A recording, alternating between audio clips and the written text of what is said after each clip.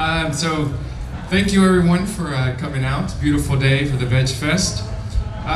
So today I'm going to be speaking not just about the wonderful food that we're enjoying here, but how eating well, eating more of a vegan, plant-based lifestyle can favorably impact your health. This talk was originally about an hour talk, so I'm going to move through some of the slides quickly, but I'm happy to hang around afterwards if anyone has any questions. I also have some pamphlets over here. You see this vibrant beet and green beet here. I'm actually starting up a Healthy Lifestyle Center that's supposed to open up in May to June, and there's some information over here. So if you wanted to grab a pamphlet, they're on the table.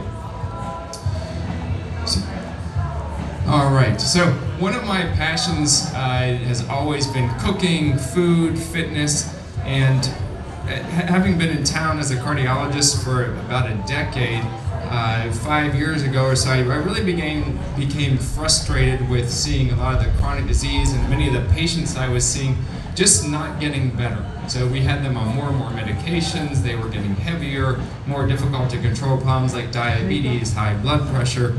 And that's when I turned to researching more about the role of food in treating chronic disease. And just in the last couple of years, I've also started to get involved with American College of Lifestyle Medicine, where they talk about not only the food, but also the mental health aspect, the sleep aspect, the emotional wellness. And this past October, I actually got certified, board certified by the American College of Lifestyle Medicine. So that's the approach that I'm going to take when I'm talking about lifestyle and chronic disease. Here are some pictures. As I mentioned, I've always enjoyed cooking. Up in the top here, I was on a ski trip with a bunch of good friends, and we prepared a bunch of plant-based meals. My wife and I did a cooking program for the American Heart Association, and we also had the opportunity to go up to University of Florida, where we both graduated from, and do a plant-based cooking demonstration with the med students and faculty. And here's just a sample of some of the fitness things that I'd like to participate in as well. All right, so why is this important? Why is lifestyle medicine so important? As you know, in our country, obesity is becoming more and more prevalent.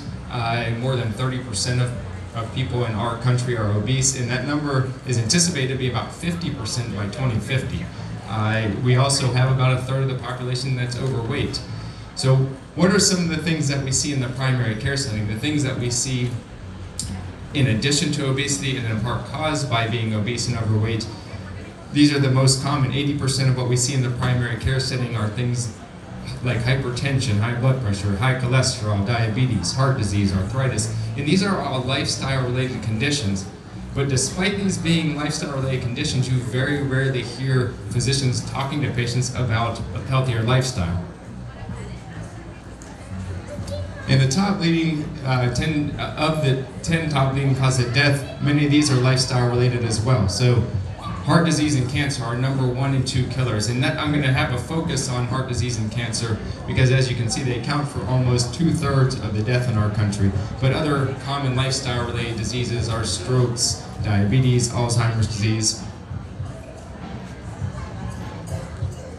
And just to reinforce this point, there were a couple of studies done looking at heart attacks and strokes throughout the world. So this study looked at 52 countries, and there's one that looked at strokes that was over 30 countries, and they really found that the major risk factors, because many people come to me and they say, well, you know, I can't fight my genes are my destiny, but that's not really the truth. The genes certainly influence things, but we have an opportunity to influence our genetics as well. So what these studies basically showed that was many of the risk factors, about 90% of the risk of having a heart attack and having a stroke, are related to lifestyle factors, things like high blood pressure, high cholesterol, diabetes, obesity, lack of physical activity, not eating a heart-healthy, plant-based diet. So these are things that we can influence. And the same goes for cancer. So if you look at these top causes of death, heart disease, stroke, cancer, we can see that they're all heavily lifestyle influenced. And if you look at these 4 lifestyle factors in particular, these are going to come up over and over again. Obesity, lack of physical activity, poor diet, and tobacco use. So just by changing these things alone, we can significantly influence rates of heart disease, cancer, and stroke.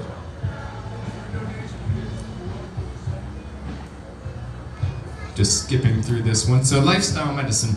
So what is lifestyle medicine in addition to plant-based diet? That's what we're going to focus on mostly today is the dietary aspect, but also includes things like physical activity, encouraging emotional wellness, meditation, mindfulness, making sure people are getting enough sleep, counseling on tobacco and alcohol. And when we talk about the nutrition with lifestyle medicine, we're really focusing on a whole foods plant-based diet. So trying to find foods that are minimally processed, that don't necessarily have a label attached to them. Emphasis when I talk to patients, I talk about the pyramid approach. So the bottom of the pyramid should be things like fruits, vegetables, legumes, whole grains, nuts and seeds. And then making sure that, especially if people are overweight, that they eat appropriate portion sizes. So what does that mean? That means being mindful of what we're eating. So not just shoveling food into our mouth or watching TV or doing stuff on the computer, but actually taking time to enjoy your food, to chew your food, to be social with others, so we don't eat too much. And then also just eating a variety of colorful foods, so we maximize the phytochemicals, the micronutrients, the antioxidants.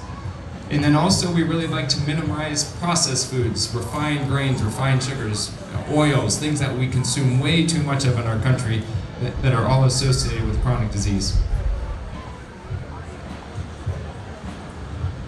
All right, so a couple of population studies which really confirm that this is a healthy way of living. So the blue zones, has everyone here heard of the blue zones? So most people, so if you haven't, there's probably a blue zone booth here today. But basically the blue zones were different areas of the world that were documented by travel journalist Dr.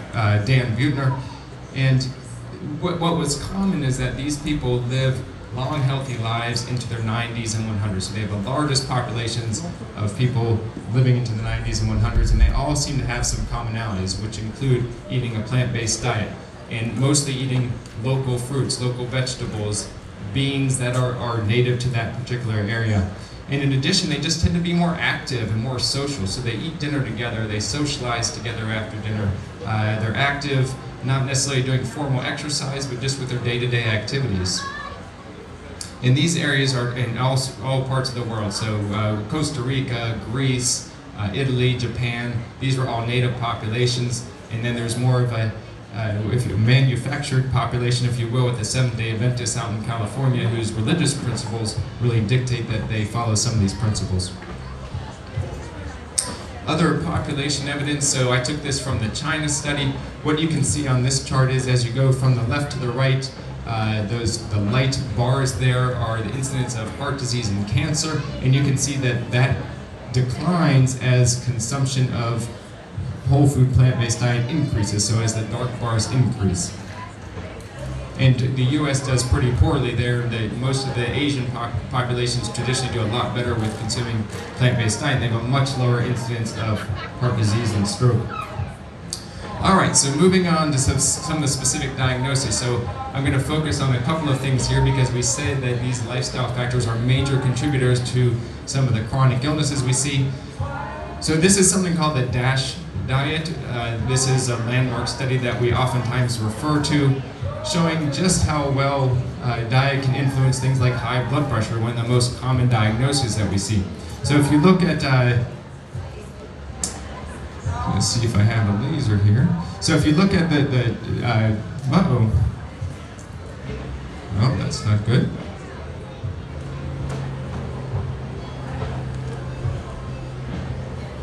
No, okay. Thank you, Mike. Have to turn the slideshow back on.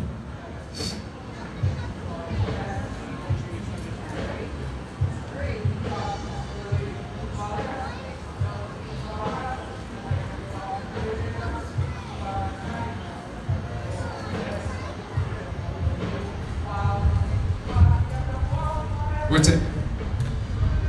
Okay, yeah, it's going up there. I can't quite switch through. Okay, there we go.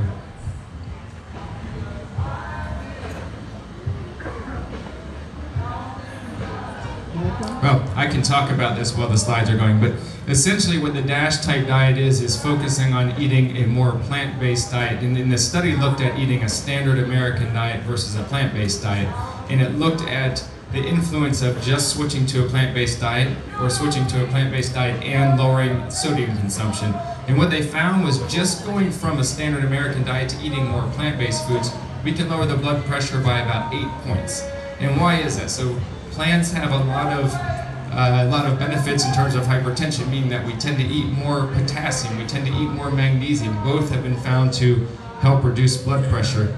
We also eat substances, or they contain substances such as nitrates, which help the blood vessels dilate, which lowers our blood pressure. And then not eating as many foods like the oils and the refined grains, which tends to cause the blood vessels to constrict and raise blood pressure. So by all these mechanisms, a plant-based diet can help lower blood pressure. In addition to switching to just eating more plants, even if we're eating a high sodium diet, if we then say we're going to reduce the sodium from the average of about 3,500 milligrams a day, which is what Americans tend to eat, down to about 1,000 milligrams, we can lower the blood pressure by about another 5 points. So you can get about a 12-point reduction in the blood pressure just by switching to eating more plants and trying to watch your sodium intake. And what about cholesterol? So there is a study called the Portfolio Study, and David Jenkins, he's an author out of Canada, came up with this portfolio diet. So again, switching from a more standard diet to a plant-based diet, but he included foods which he called portfolio foods. And these included things like a measured amount of soy products, nuts, almonds in particular, viscous fiber, so things like oatmeal, eggplant, okra, things that tend to form a gel in our bowel and drag some straw out of our system. And then plant sterols. Plant sterols are components of plant-based foods that help prevent absorption of cholesterol. These are they're hard to find in large quantities in most plant-based foods, so you'll find that some foods are supplemented with these, and you can also just buy a supplement that is higher in plant sterols. There's one called Cholestoff, which is a common one over the counter. So this combination of 4 things, in addition to eating plant-based diet, was shown to reduce the bad cholesterol by about 30%.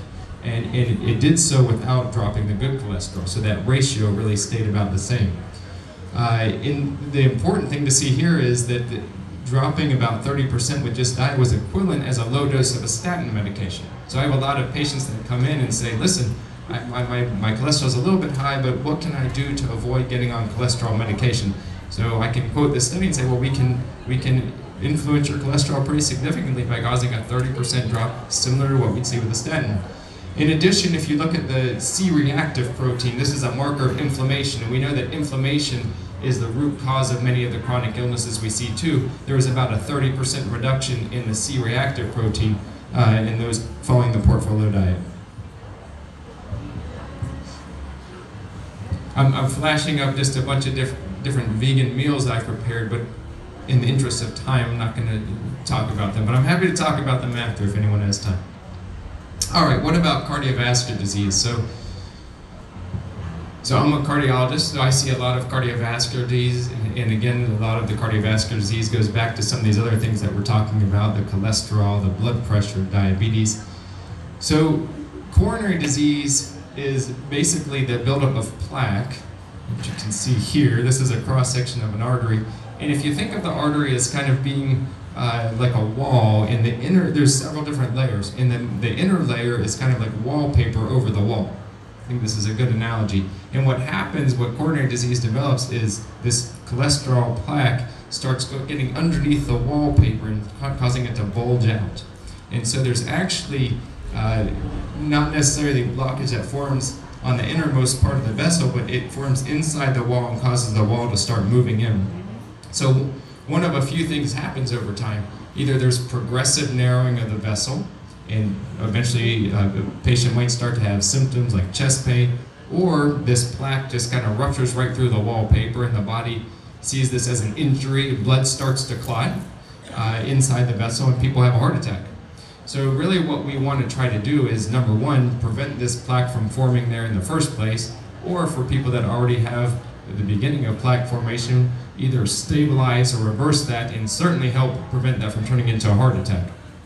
And there is evidence that doing this with lifestyle measures, we can accomplish all of these goals. So just to go over a couple of the population studies, you'll see me reference this nurses' health study a few times. So this is a large population study looking at over about 85,000 nurses that have been given surveys and followed for their lifestyle habits and their health conditions over a period of about 15 to 20 years. So what did they find in this population study? We're going to see the same theme over and over again. We can significantly lower the risk of coronary disease by about 80% just by making sure people are not smoking, making sure they're not overweight, making sure they exercise at least 30 minutes a day, and follow a heart-healthy diet. And the healthy diet focused on consuming a lot of fiber, healthy omega-3 fatty acids, and folate, which is rich in a lot of plant-based foods. Also, just consuming, for every fruit and vegetable that we consume a day, they found that there's about a 4% reduction in cardiovascular disease. So if you eat the recommended 8 to 10 servings of fruit and vegetables a day, that alone causes a significant reduction in the incidence of heart disease. And what about the Mediterranean diet? So a lot of people have heard about the Mediterranean diet. We talk about this as being an effective way to treat cardiovascular disease.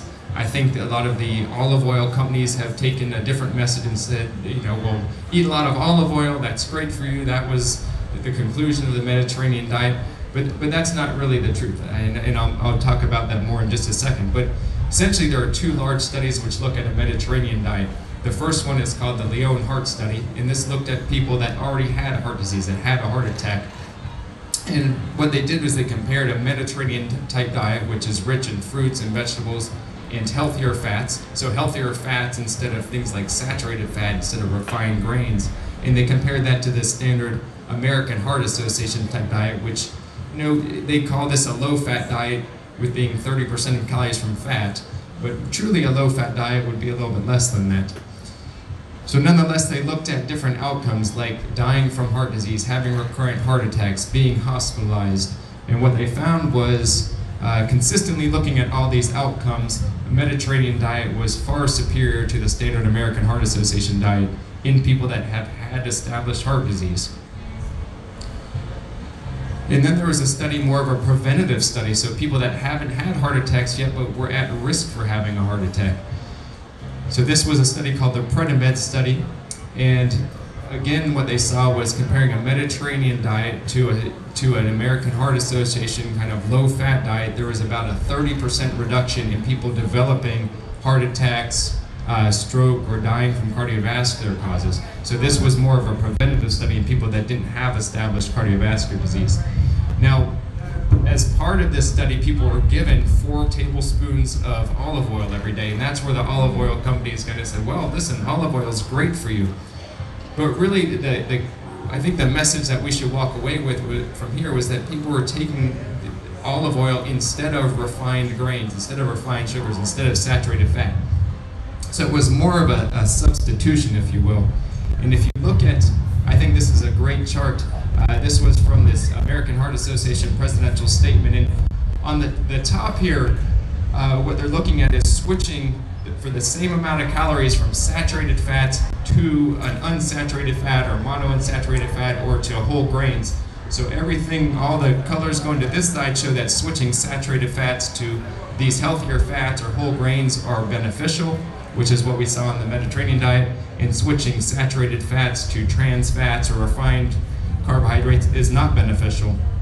And the bottom graph is the same thing. Switching the same amount of calories from refined grains to healthier fats is beneficial. To switching refined grains to saturated fats is not helpful. So the message with the Mediterranean diet is not necessarily that olive oil is helpful, but switching to healthier fats from less healthy fats or from refined grains is really where the benefit was, along with just consuming more plants. And then there were a couple, so now we're at people that have established coronary disease, and we want to see if we can reverse coronary disease. So there were really a few big trials that demonstrated this. One was by Dr. Dean Ornish, who is a pioneer in not only plant-based lifestyle, but lifestyle medicine in general.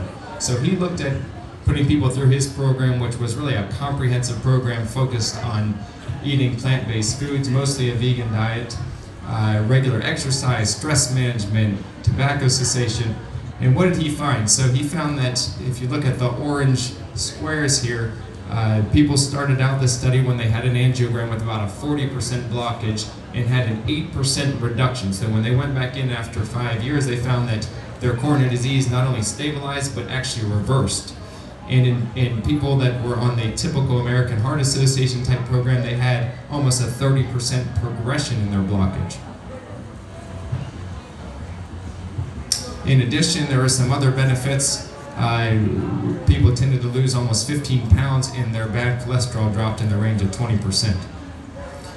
Dr. Esselstyn, another pioneer in the field of plant-based medicine, took 23 patients, so a small trial, but really end-stage vascular disease. These were people that really had no options left in terms of stenting, bypass surgery. They were kind of maxed out on their medications and very symptomatic. So he put them on a very strict plant-based diet, which included not even healthier fats or oils. You can see that this plan cut their cholesterol in half from about an average of about 260 to 130. Again, saw a 7% reduction in their coronary disease and the blockage when they had an angiogram. And I think this bottom statistic is remarkable. So in the years leading up to the study, when these patients were enrolled, there were 49 events, if you will, over 8 years. And over the next 11 years after they've been enrolled in this lifestyle program, there was only one event in the 23 people. And then he went on to do another study similar to that done by Dr. Ornish with 200 people. I thought, first of all, it was remarkable that many people don't think that they can stick with a plant-based diet if it's new to them, but in here he found that 90% of people were able to adhere to this way of eating. Once again, we see over 15-pound weight loss. In those patients that were adherent, 99% of them plus were free of any coronary events over the next few years. The patients that dropped out, so the 11% that weren't adherent, about 2/3 had an event, meaning things like strokes, heart attacks, stents, bypass surgery. So how is a whole foods plant-based diet beneficial in people with vascular disease? A lot of mechanisms. So it's not just about eating less fat, eating less cholesterol. One of the major reasons that we tend to develop chronic diseases is with not eating enough fiber, enough nutrients. We don't nourish our microbiome, so the healthy bacteria in our gut. This tends to lead to what they call a leaky gut. So some of the toxins that are supposed to not make it through the barrier of our colon into our bloodstream start to leak into our bloodstream, and our body forms an autoimmune reaction. So it becomes a lot of inflammation, which again is at the root of many of our chronic diseases. So by eating more plant-based foods, we nourish this microbiome and have a much healthier gut and less leaky gut. Additionally, when we eat animal protein, particularly eggs and red meat, we're consuming things like carnitine and choline. Our bacteria in our gut form something called TMAO from choline and carnitine, and this is felt to be something that's highly atherogenic, so causes inflammation, cholesterol buildup in our vessels. There's actually even a blood test now that you can get your TMAO levels checked. Interestingly, in people that don't eat any meat, in vegans, they don't even have these bacteria. So if you feed meat to someone that's been vegan for a number of years, they won't form this TMAO. Advanced glycation end products. So these are products which form when we're cooking meats, particularly, also with some plant-based foods such as nuts, but more so with meats and processed meats. If we cook them at high temperatures for prolonged periods of time, especially dry heat, so things like baking for long periods of time, cooking things for a long time on a pan, grilling. So advanced glycation end products are formed to a much lesser degree with things like boiling, broiling, making stews in a crock pot, things like that. So these are another thing that are associated not only with inflammation and vascular disease, but have also been found to cause DNA damage and lead to cancer. And then finally, heme iron. So heme iron is a form of iron that's we absorb from animal protein versus non-heme iron from plant-based protein. So high levels of this have also been associated with DNA damage and inflammation associated with vascular disease. Just looking for Mike. Make sure I'm okay on time. Okay. All right. So diabetes. How many people here think diabetes is related to eating too much sugar? Because this is what I get from most of my patients. So the first thing people say to me is like, I'm not going to eat the sugar, so I'm not going to have diabetes. Or if they have diabetes, they just try to cut out carbohydrates, which is really not a good idea. So diabetes is a disease very common in our country. So about 30 million people have diabetes, and almost 100 million people are pre-diabetic. And it's really related to a complex interplay of multiple things. But mostly it starts with being too fat, having too much fat, consuming too much fat. So fat gets deposited in the abdomen, in the muscle, in the liver, in the pancreas. And when we get too much fat in the muscle, we can't get sugar in the muscle. Now that our muscles need sugar, they start to build glycogen so they can use this for energy. We get fat in the liver. This is the most common cause of liver failure in our country today, fatty liver. And then we get fat in the pancreas, which the pancreas is what produces insulin, so suddenly our pancreas isn't working well anymore. And all this extra fat also causes inflammation, and this is part of the process. So there's many contributing factors here, but the answer to fixing diabetes isn't really removing carbohydrates. The reason that people's blood sugars are better when they're not consuming carbohydrates is simply because they're not introducing carbohydrates. And I heard a good analogy. It's like taking a reckless driver off the road. If you have a reckless driver and you take him off the road, he's not going to cause any accidents. But it's not because you made him a good driver, he's just not on the road. So if someone doesn't eat any carbohydrates, their sugars are going to be great. But the moment they introduce any carbohydrates back into their system, their blood sugars are going to shoot through the roof if they continue to eat too much animal protein, too much fat.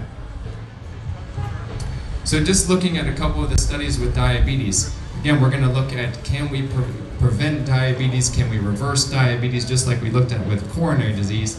This is that nurses' health study, again, that I referred to. And really the same factors that affected coronary disease affected diabetes. So they found that there's a significant reduction in diabetes for people that weren't overweight, that had healthier diets, high in fiber, high in healthy fats, lower in refined grains, lower in saturated fats. People who exercised for at least 30 minutes a day, that were not smokers, and that didn't have too much alcohol or too little alcohol. So I'm not going to spend too much time on these, but only just I wanted to really show this slide to demonstrate that there are a number of studies which show that increased consumption of red meat has a very high association with diabetes. So many of my patients say, well, I'm not eating carbohydrates, but I'm going to eat a lot of animal protein. But you can see here from the Nurses' Health Study, looking at over 90,000 people, the Adventist Health Study and the EPIC Study, all show that there can be up to a doubling of incidence of diabetes with higher levels of meat consumption. In this EPIC study, which was a population study in Europe, shows that for every 5% of calories from meat, there's a 30% increase in diabetes. The diabetes prevention program, so this was one of these, can we prevent diabetes from forming in people that already have prediabetes? And as I mentioned, there's about 100,000 people in our country that have prediabetes. So this study looked at just not necessarily focusing on a plant-based diet, but just focusing on a healthier diet, exercising regularly, trying to lose some weight, versus the standard care, which is telling your patients, well, just follow a low-carb American Diabetes Association diet. And we'll also add metformin, which is the most common diabetes drug, or just doing the standard recommendations without any medications. And what they found, if you look at the green line on the bottom, just trying to do the lifestyle, the regular exercise, healthy diet versus the placebo, led to a 60% reduction in people developing diabetes, and there was even a 30% reduction compared to medication, which is metformin. And for anyone that is diabetic or pre-diabetic or has family members that are diabetic, this is a great book to read. Dr. Neil Barnard did a study where he took about 100 patients and divided them. So these were people that had diabetes. He was trying to see if we could reverse it, divided them into a vegan group versus traditional American Diabetic Association diet recommendations. And what did he find? In the vegan group compared to the ADA group, there was a 48% of these patients were able to reduce their diabetes medications versus in the standard group, only 23%. The hemoglobin A1C, which is a measure of average blood sugars over the previous 3 months, dropped 3 times as much in the vegan group versus the standard group, and weight loss and cholesterol both dropped about twice as much.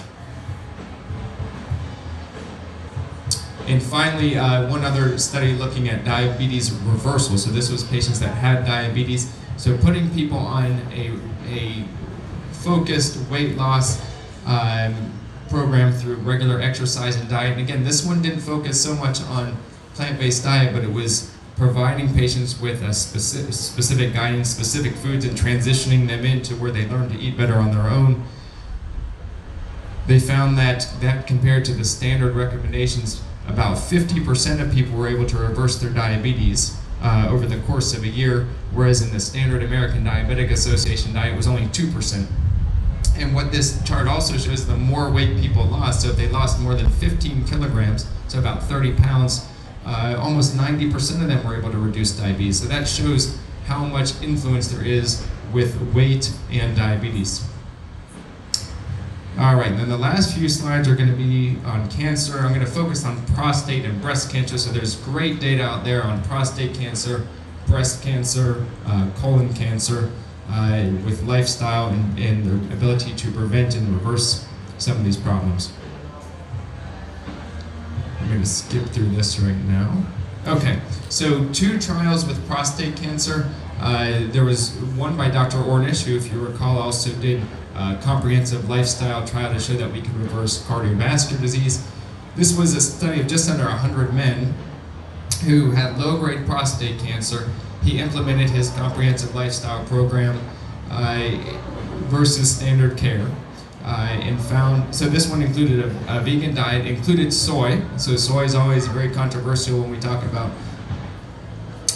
cancer. Regular exercise, stress management, and inclusion of omega-3 fatty acids.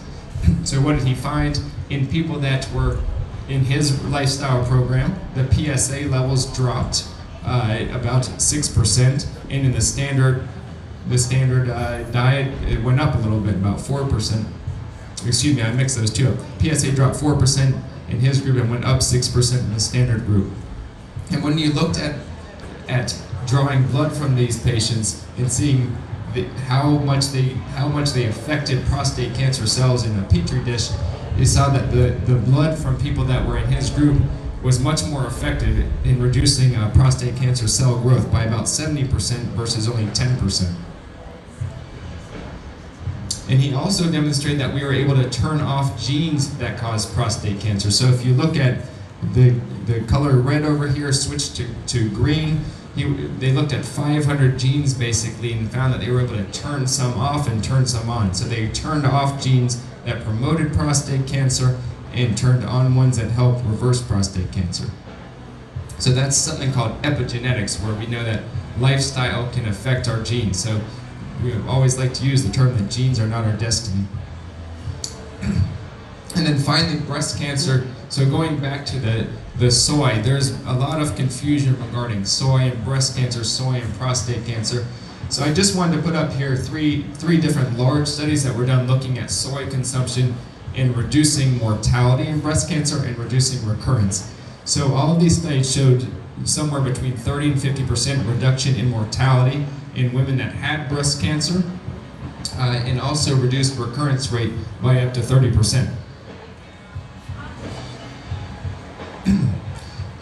And these are some of the mechanisms of action that food can reduce cancer. So reduces things like insulin, as we already talked about, insulin-like growth factors, the antioxidant effects, turning off the genes, and then even the anti-estrogen effect of soy. Excuse me. So if anyone wants to talk about these more, I'm happy to talk after. I'll just stand over in the corner over here. And then the last slide I'm going to show is just, we talked about this at the very beginning, really trying to eat foods across the color spectrum because they all have different antioxidants, phytonutrients. So I think I'm at the end of my time here, but again, I will step aside, so anyone that has any questions for me, I'm happy to answer further.